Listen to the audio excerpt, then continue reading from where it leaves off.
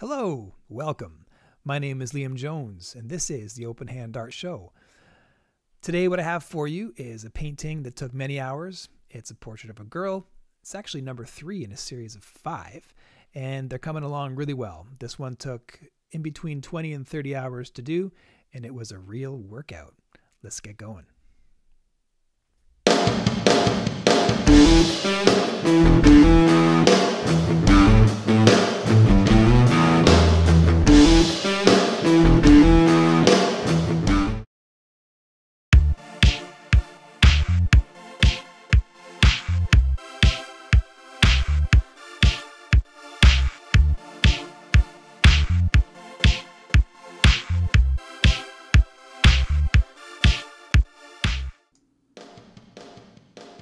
So, this is what it is.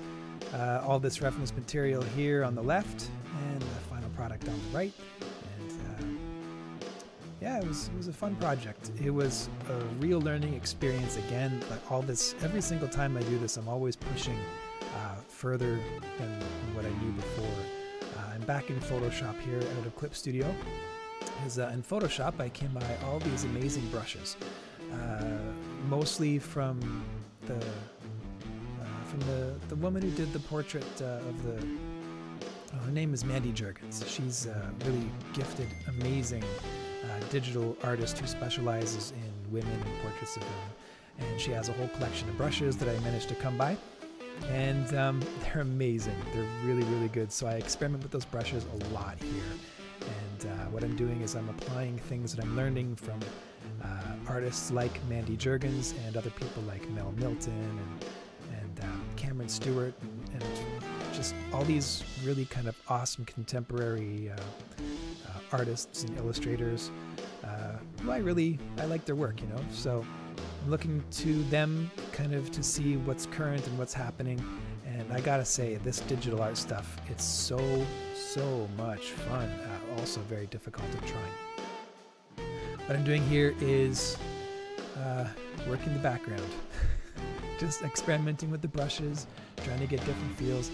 I'm really looking for 1 or 2 particular brushes that she used in the background on that portrait there that I really like, but I couldn't find them yet, or maybe I'm just not using them right. They take time to get used to. Like with my in real life art, my tools, the digital tools, they really take some getting used to. You know, it takes a while to find your groove. So I started this drawing here this painting with a drawing, and it was kind of harsh. The lines are harsh and dark. I'm probably not going to do that next time, but I just went in and I started painting over all those marks instead of painting over top of them, just to incorporate it all. It seemed to work for me. I see some people do that. I think she did that as well, but only with a lighter touch on her line work. I went pretty heavy.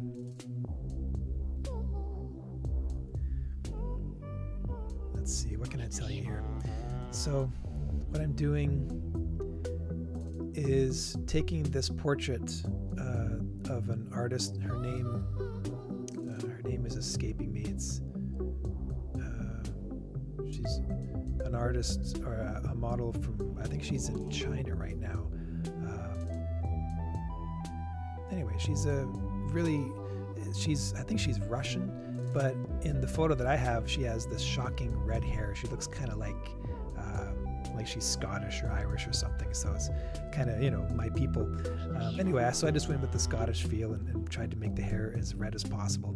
And I wanted to get this sense of light. I wanted to experiment with the contrasts that I see in a couple of the different reference materials. You see here that woman up at the top there with light on her face, and then Jurgens painting that was so good that I keep on going back to. I don't want to copy anyone else's work. I just want to do my own. So I borrow from a number of references here. She was kind enough to post that process photo on her ArtStation page, Mandy Jurgens on ArtStation. Highly recommend it. It's a very cool page to visit. Tons and tons of artwork. She's got a lot of stuff. So yeah, she's a solid solid contemporary freelance artist. So what I'm doing here is I'm trying to experiment with the colors that she used. She used a lot of really bright oranges, kind of like the translucency of the skin. When the light shines onto the face, it'll shine underneath the skin and come out as, you know, bright red or orange. So that's kind of what I'm going for there. And I wanted a shot that had a hand in it too. That was important to me. I wanted to start bringing in other things other than just faces. In the future, what I'm going to be doing with these portraits is, instead of just doing a portrait as a study, I'm going to try doing some storytelling and bringing in some other aspects and some really more extreme plays with light and shade, mood, and different things going on. I think I might bring in a bird or put her in a spaceship, something like that. Something, you know, more along the lines of art that I would actually like, as opposed to this. Like this is just a study for me. This isn't the kind of thing that I have on my wall, because it's like a model shot, you know. It's like a shot you get of like your daughter or your wife, you know, in Sears or something. Sears. I'm very Canadian, eh?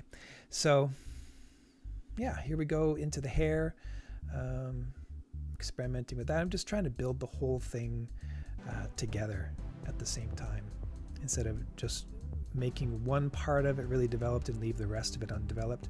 I like to work over the whole thing. I see a lot of artists work kind of in a similar way. It also helps you get out of a funk. If you get into a particular, you know, problem area and you get stuck on it, you can lose enthusiasm and eventually throw out the artwork. You just get stuck. You know, to be honest, I kind of like it at this phase right here, where it's looking really unpolished. I think I tightened it up a little bit too much at the end. Again, that's like the artist's curse. When to stop refining everything. Sometimes you have it right earlier in the painting when it's just loose. So it's good to have multiple saves. Noted for future reference. Save as a separate document at various stages of the artwork. Like the lips there, they look a lot softer. Her chin looks softer. I found that when I refined it, everything got really sharp. Her hand got sharp, her jawline, her lips. Yeah, a little bit more than I like. It's a real challenge to keep things loose and free. Very difficult thing to do. See, I think if I just threw lashes on it there, I probably would have been better off. Like, that's kind of nice. It has an aesthetic to it the way it is.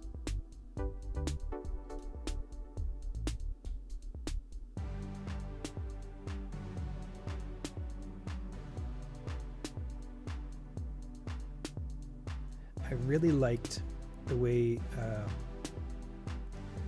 in the reference photo she did the eyes. They were so detailed. See, look at that. That is just brilliant, the way she did the eyelashes. She like did them individually, which is kind of against the rules. when you're painting girls, you don't draw individual eyelashes, and yet she did, and it worked. It looked great. So I've never done that before. I've always just kind of blocked them in, you know, followed the rules, as they say. So here is like attempt number 2 with the eyelashes, but I'm too reserved. They're too short. So I eventually go in and I take other reference and make the lashes longer. I really like the way she cast the shadow of the lashes onto the eye and did all the detail, and then the translucency on the bottom of the eye as well, which was great. So trying to apply that to a different painting, a different angle, different color of eyes. It was a real fun challenge. It was really, really fun and rewarding. Hopefully I can carry these lessons on into future artwork, which is really the goal here. The goal isn't to make an awesome painting right now. It's to create the better paintings, say, after I've done 100 videos like these. So yeah, that, and also I don't want to stick with just digital painting. I want to get into doing a comic book, designing. I've been writing a comic book, actually 2 of them, with a friend of mine. So that's coming down the pike eventually. But I want to make sure that my art is on point and that my skills are better than they are now anyway. I mean, I could probably pull off a comic book now, but I don't think it would be very good. So I want to make sure that when the time comes, I'm up to the challenge. And if you're going to reference people, might as well do the best of the best. And you can't get any better than her, I don't think. I mean, look at that portrait. She is just an incredible digital artist. Like, boom. I think she also does World of Warcraft, or she's like an online gamer, real big. A lot of her streams on YouTube are of gaming. Very, very technical. And it shows in her artwork. She's very dedicated to her craft. So I'm experimenting with the brushes. I'm trying, like, so much of my time here is spent just acclimating to the brushes. And I'm sure, I hope that in the future, in future works, like even the next one, that I'm going to be a little bit more, that I won't have to spend so much time experimenting on the brushes to get the effect that I want. Because here I'm looking for a particular kind of effect and brush stroke, and it's eluding me. So I just stopped and went into the hair, did a bunch of stuff in the hair, used some oily brushes, used some dry brushes, different kinds of things. Slowly honing in on it. And again, my goal in digital painting and in painting in general is to stay as loose as possible with the artwork still looking good. And that's, as an abstract painter, that's the goal. I mean, you let the paint live. That's modernism. And this right here, it's I guess it ended up being more of a study in light, color, tone, value, all those things, rather than actually making an artwork that would be something I put on my wall. And that's fine. That's what studies are for. Sometimes the studies end up being very beautiful and artworks in and of themselves. Maybe someone out there thinks that this will be a great painting. Personally, I would say, like, it's like Mel Milton says, it's a Duke. You know, one in like hundreds of paintings that I'll have eventually. If I don't die first, you know, if I paint until the day I die, I'm gonna have a whole ton of these ones. And I'll look back at the days, you know, in 2020 when I just started learning digital portraits and cringe. You know, that's the way you want to be, right? You want to get better each time you hit the canvas. The ultimate compliment someone can says to you is that you're making progress. You know, like, hey, you've really gotten better, you know, over the last little while. So here I am trying to stick with the shadows, and I'm warming up the shadows here as much as I can. The colors were a little bit cooler and brown, and I noticed that what she was doing was using a lot of orange and red in the shaded areas, very warm tones, which was a nice contrast against the blue and green background.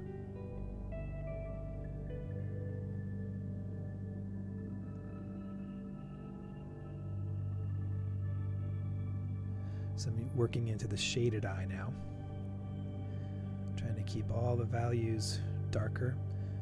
I had the eyelashes on a separate layer. Also, a really cool thing that I hadn't worked on before was the liquify tool, which in Photoshop is just brilliant. I use it all the time here. It's such a time saver. If you watch any of my previous portrait videos, I was always using the lasso tool and then the transformation tool.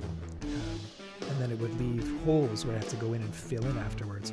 So the liquify tool is so organic, you can just change everything. And it's non-destructive. It's non-destructive in the sense that you don't have to go in and fix it afterwards. It's just, when you do the corrections, you can correct it to your eye, to the point where your eye says it looks right. And that's a great thing. Experimenting with the hair.